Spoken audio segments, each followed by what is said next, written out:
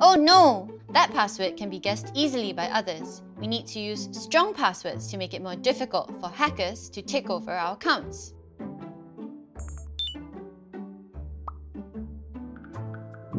Wait! That link looks suspicious. Oh no, look at what he's doing. That deal looks way too good to be true. Always check for signs of phishing, especially those that ask you for your personal information. Better be safe than sorry.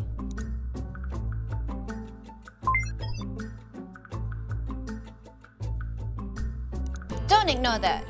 It's important to update your devices and software so you're protected against the latest malicious threats. Oh no! The hackers managed to take over his system. It's going to be tough to fix that, but I don't blame him.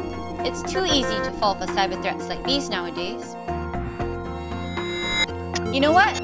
I'm going to find out more about what we can do to protect ourselves online. Hi everyone, I'm Sandra, and I like to think that I'm pretty savvy when it comes to things on the internet. But everything on the internet and in cyberspace is changing so fast these days, it's really hard to keep track. So I'm glad to say that today we have Mr. Gaurav Kirti, an expert in all things cyber.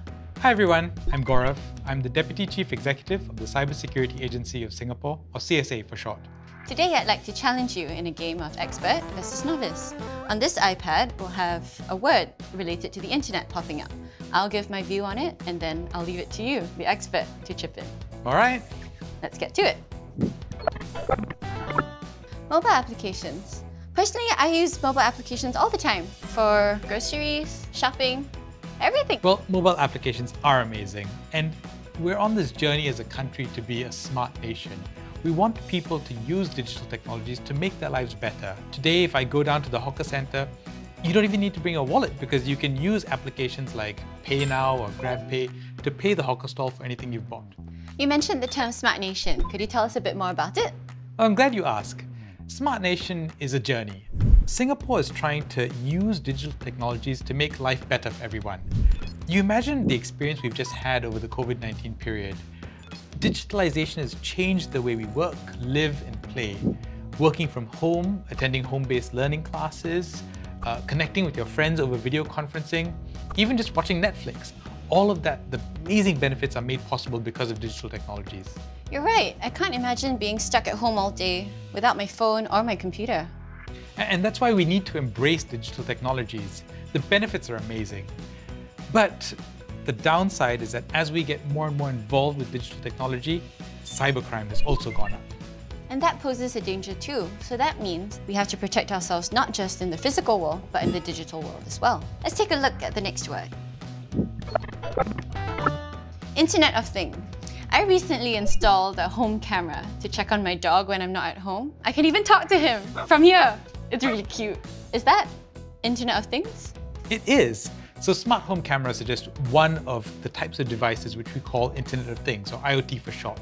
An Internet of Things device is any device that connects to the internet. Smart home cameras, light bulbs, smart door locks, even refrigerators are now considered Internet of Things devices because they connect to the internet. In fact, by 2025, there are some estimates that every adult will own more than 9 IoT devices. I mean, that's fantastic, but the problem is each of these devices is a new opportunity for a hacker to do bad things to you. In 2020, we saw a case where cyber attackers used weaknesses in home security cameras to upload the footage onto the internet. It's ironic. The very devices you buy to protect yourself are the ones that are used to compromise your privacy. That's terrifying indeed. Does it mean I shouldn't install home security cameras? No. It's really just about understanding the risks that you're taking and making sensible decisions. You shouldn't avoid buying all of these things, but just be a smarter consumer. In fact, the Cybersecurity Agency recently announced the Cybersecurity Labeling Scheme. It's a rating scheme that has 4 asterisks. So 1 being the lowest, 4 being the highest. The more asterisks you have, the better the device is in terms of cybersecurity. Easy to remember. It's a lot like the aircon system where you have 5 ticks for good energy efficiency. So try and buy devices that are more secure. Thanks for the tip. I'll definitely keep a lookout for it next time. Let's take a look at the next word. Total defense. I remember during my secondary school days, we used to commemorate Total Defense Day. I remember there were 5 pillars: military, economic, civil, social, and psychological defense. Well done, good memory. Thank you. But did you know that there's a 6th pillar now? Digital defense. And digital defense tells our citizens to be ready to deal with and defend against cyber threats and fake news. Didn't know that. Definitely bear in mind that we have 6 pillars instead of 5. Let's take a look at the next word. Cyber attacks. Why are there people who want to attack us? Well, it's sad but true. There are cyber attackers out there and they're trying to compromise our accounts, steal our data, attack our systems. In fact, many of them do it for financial reasons, trying to get money out of us. Some of them do it for espionage, they're trying to steal our data. Cyber attackers can range from petty criminals all the way to very sophisticated actors using very sophisticated equipment. Oftentimes, they're trying to attack what we call CIIs. CIIs? What's that? I don't think I've heard of it. CIIs are critical information infrastructure. CIIs are computer systems directly involved in the delivery of essential services like water, energy, banking, healthcare, or transportation, just to name a few. Just look around you, whether it's the traffic lights controlling the flow of cars, the MRT signaling systems, or the electricity grid that powers our appliances. If an attacker was able to compromise or attack one of these, the consequences could be really terrible. In fact, in 2015, cyber attackers managed to compromise 3 Ukrainian power plants and caused massive blackouts. The consequences really were devastating. I see why cybersecurity is so important now. It's not just to protect my phone, but to protect our very way of life. So do you know how to protect your devices? I actually do. Oh, well, let's hear that. First, use strong passwords. These are passwords that have at least 12 characters, have upper and lowercase letters, numbers, and symbols. That's right. I have a problem though. Every time I come up with these really complex passwords, I can't remember them at all. I have a simple tip for you to remember. Instead of creating complicated passwords, why don't you use passphrases? For example, what's your favorite drink? Milk tea, 50% sugar with pulse. Okay, we can work with that. So a passphrase would be milk tea, capital M, capital T, 50%, 50%, with pearls. You can use capitals as well. And now you've got a passphrase that's longer than 12 characters. It's got uppercase, lowercase, numbers, symbols, all in and easy to remember. You're absolutely right. I should change my password now. No, don't use that exact password because you just told everybody what it is.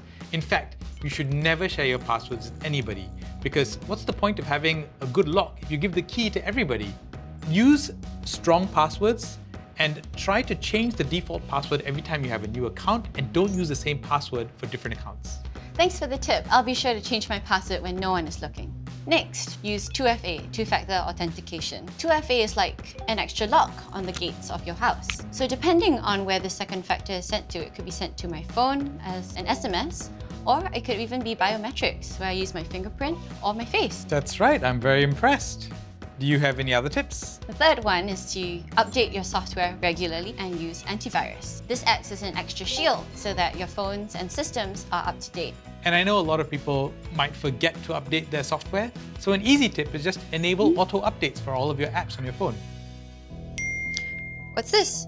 I've got a message asking me to download a free app so I can watch movies online. No, don't do that. So if you're getting messages with links to applications or promises of prizes, particularly to lucky draws that you don't remember entering, it's most likely a phishing scam. A phishing scam is where an attacker sends you a message with the promise of something, or of a reward, with a link, and if you click on the link, you will most likely have your accounts compromised. That's terrifying. Lucky you're here to stop me in time. I always get these messages from WhatsApp or my social media accounts telling me to click on a link or fill in my personal details to get some free gifts. That's very common. And in fact, you'll find that some of these attackers impersonate friends, contacts, officials, organizations, and they try to scam you into giving up personal details. Next thing you know, you'll see unauthorized transactions on your bank accounts or your mobile wallets. I wonder what would have happened if I clicked on that link earlier. I'm glad you asked. Let me show you how easily a hacker can take control of your mobile devices if you click on one of those links. First, the user begins by downloading a free app from an untrusted source like a third-party app store or a direct download link. In this example, let's go with the free movie app. We usually don't pay attention to the permissions that the app asks for, But when we click Accept All Permissions, we might unknowingly be giving the hacker access to our phone. Once the app has been installed, the user can now browse a wide range of free movies.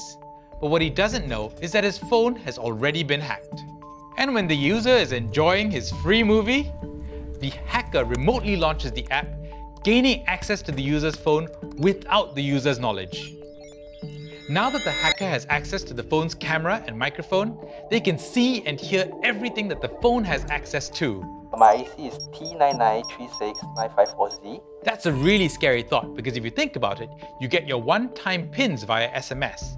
So the hacker could gain access to your banking accounts by gaining access to these SMS one-time PINs that are meant to be kept secret.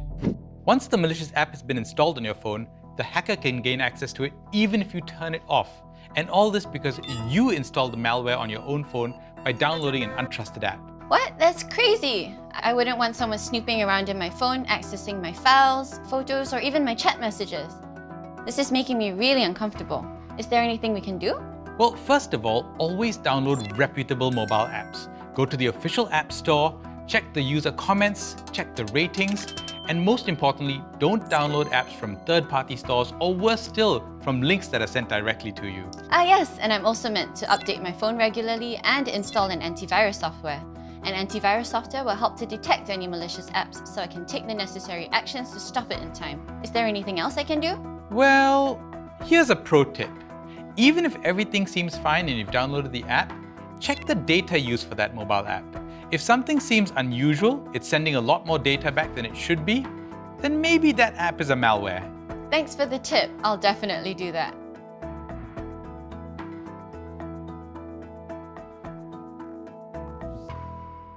Hey Sandra, I have a question for you. Do you like going to cafes? Cafe hopping is one of my favorite things to do. Okay, and when you're at these cafes, do you connect to the random unsecured Wi-Fi that sometimes doesn't even require a password? Sometimes, especially if my data is running low.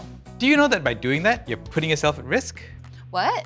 How? Well, a cyber criminal who connects to the same Wi-Fi point could gain access and eavesdrop on your phone. They can then find out sensitive information like your username and your password.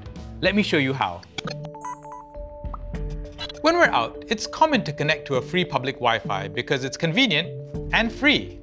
But we have to be aware that not all free networks are legitimate. Sometimes it could be a spoof network set up by the attacker. Once the user connects to the free Wi-Fi, they're brought to the welcome screen.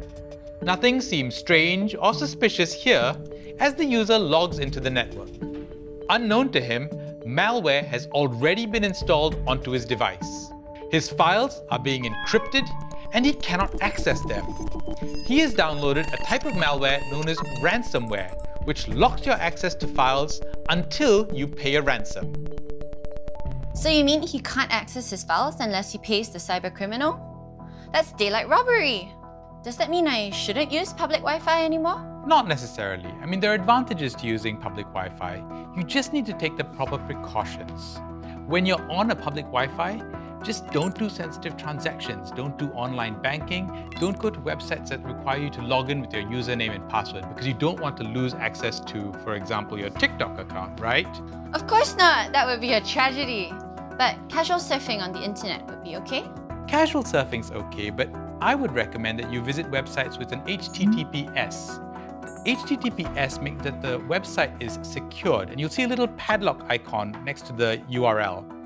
The S stands for secure, and it means that the traffic is encrypted, so you're less likely to get hacked. Also, I would disable file sharing. This means that an attacker who's on the same Wi-Fi network as you can't gain access to your files on your device. Is there a pro tip for this?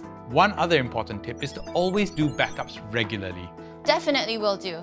It's interesting, but also scary to know how easily we fall victim to cybercrime.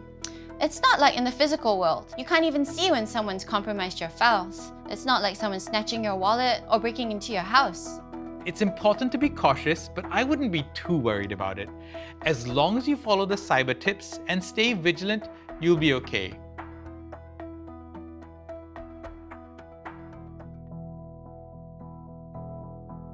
So, Sandra, do you remember the cyber tips? Yes, of course. I'm a fast learner. First, use strong passwords and enable 2FA. Second, Always make sure that your software is regularly updated. Third, install an antivirus software. And lastly, make sure that you check for signs of phishing before accessing anything online. Technology has become part and parcel of our daily lives.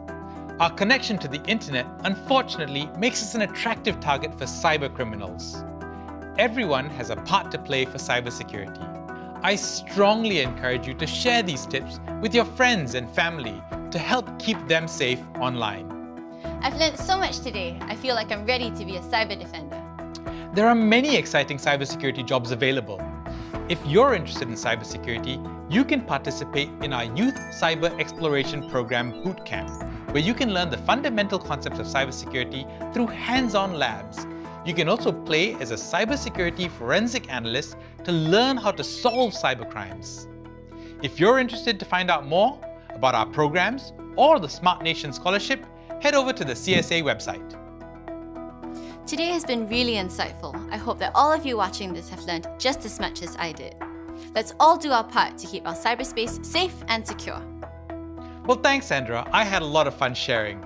I hope you learned something important, and I hope that these cyber tips help keep you safe online. Catch you all later. Bye. Bye.